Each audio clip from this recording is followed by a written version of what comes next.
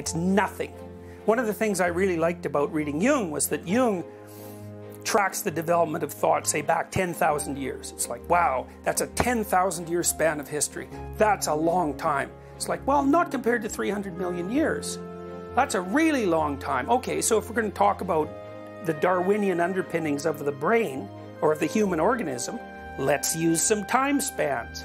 So Dawkins has Darwinism painted on Enlightenment rationality. He's an Enlightenment guy. It's like rationality rules. It's like, this is how you make sense of the world. It's like, okay, well, we've thought that more or less for 400 years. So what did we think for the other, like, 300 million years?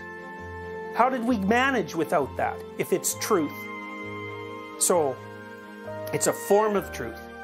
It's a partial form of truth, and it's a powerful partial form of truth.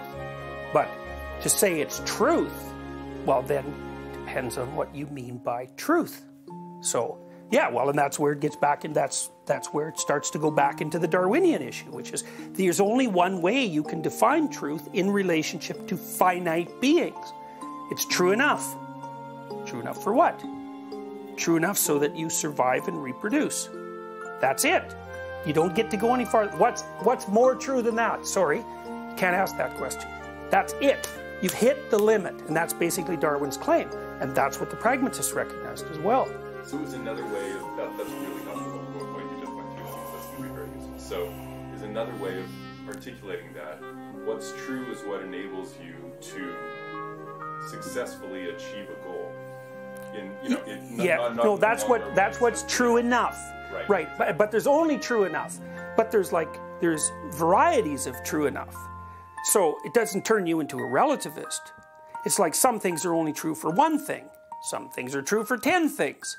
Some things are true for 1,000,000 things. It's like, well, that's a better truth. Well, and what the religious imagination, which is the imagination that's concerned with values, is always trying to determine is, well, what's the highest value?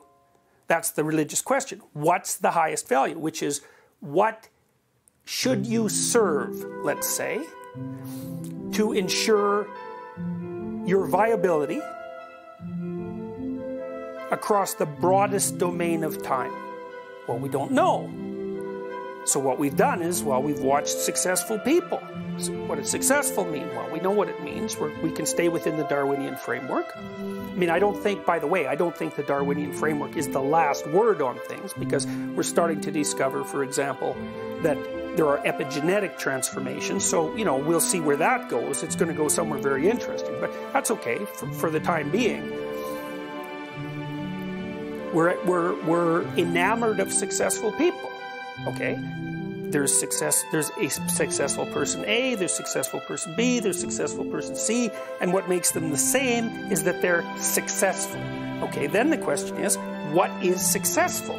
Well then, in some sense, the variations of hero mythology are complex answers to that question. It's like, well, if you're a hero, you're successful. Well, there's a bunch of different kinds of heroes. Okay, so you get all these heroes together, and have a big fight. Who comes up on top? Well, I can tell you one answer to that, because that's exactly what happens in Mesopotamian mythology. It's like there's a bunch of heroes, they're gods, and then they're confronted by a horrible chaos monster that actually gave birth to them, that's Tiamat. And these gods, they know that singly she'll just claw them to nothing. So they're all freaking out about this. And then at one point, a new god gets born. His name is Marduk. And he's kind of an interesting god because he can speak magic words, and he has eyes all the way around his head.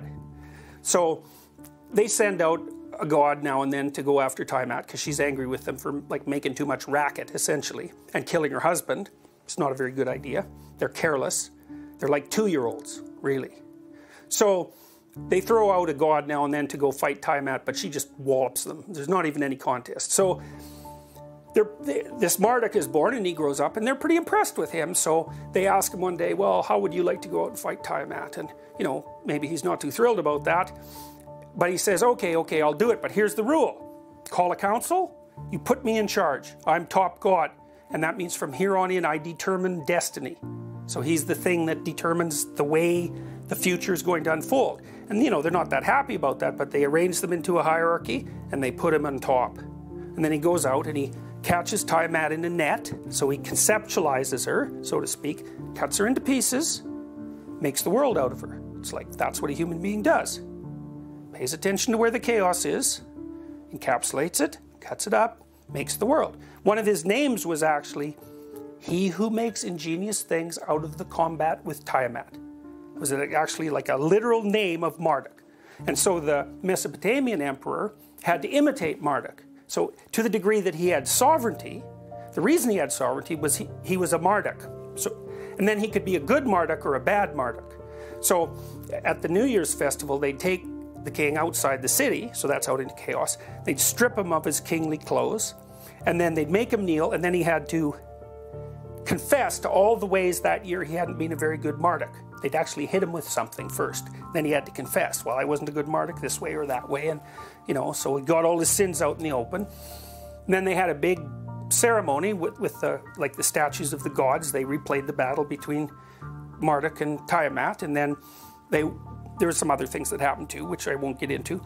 But then they went back inside and the new year was renewed. So they acted out the eternal battle between attention, say, and embodied attention and chaos, and they realized that reverence for that was the basis for valid authority, and the king had a moral obligation to act in that manner.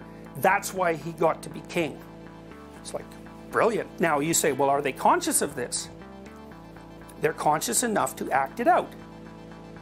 Right, that's as conscious as they were. They could use their bodies and their collective as a representational mechanism.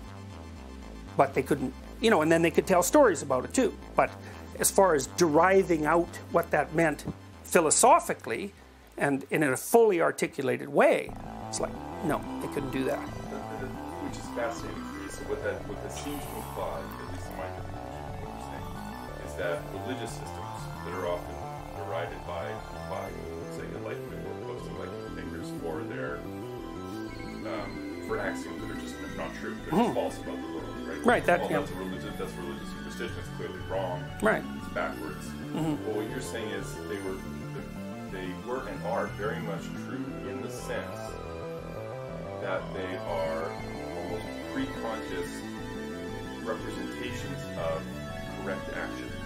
And the environment in which correct action takes place, which is fundamentally the dominance hierarchy, right? You know, we don't contend with protons and atoms. We contend mostly with other people.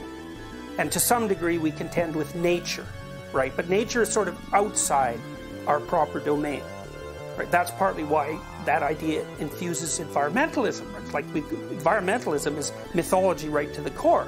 It's like pure Mother Nature. She's a virgin, right? And she's being raped by the terrible father and his evil sons. It's like, yeah, true. But what about the good father and his good sons and cancer and, you know, there was this horrible worm in Africa that used to burrow inside people's skin. Yeah, it's horrible. And it was just eradicated, eh? So some doctor took it upon himself to get rid of that worm. It's like, yeah, well, that's Mother Nature too, you know. So environmentalism is an ideology because it only tells half the story. Of course, people are rapacious and horrible. You know, and Mother Nature is beautiful and virginal. It's like, yeah, but she's also an absolute terror. And you better be thankful for the fact that you have a roof over your head and that everybody isn't an adversarial rapist. So, you know, you better balance out the story a little bit. So the stories tell you how to act, but they also tell you what the environment is. No, not environment. They tell you how to conceptualize. They model the nature of being. That's the best way of thinking about it. Actual being. And in being is the social world. How do you act in relationship to the social world? Let me tell you a simpler story. Oh, yeah. Just on this, okay. Is it that what you're saying is that the different mythologies at different points in time will tell you how to act under particular conditions in which that society developed? No, it's broader than that. It's broader. Well, look, I had a student once who said, well, if these archetypes are true, why don't we just tell the archetypal story over and over? Why do we need, like, literature? And I thought, oh, that's a pretty good question. And then I thought, Well, for much of human history, we just told the archetypal story over and over. Okay, so, but then there's this tension.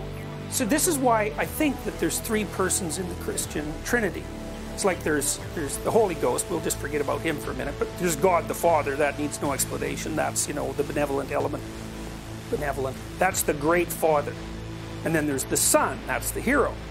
Okay, but the hero is weird because there's this sort of logos hero that's been there since the beginning of time. That's logos, right? That's the word. And then there's Jesus Christ the carpenter. He's this guy that lived in, you know, some little bitty irrelevant village 2,000 years ago and died young. Why do you need him? Well, it's because the universal isn't real till it's been made particular. And what we are particular manifestations of the universal. And the particular and the universal are both important. So the general pattern is crucial, but so are the details. So the archetype is a general pattern. You know, it's not, your religious task in a sense is to figure out how to embody the archetype in actual time and space. So it's a pattern, but you know, you still have to fill in the details. And it's not like the details are irrelevant. They're really relevant.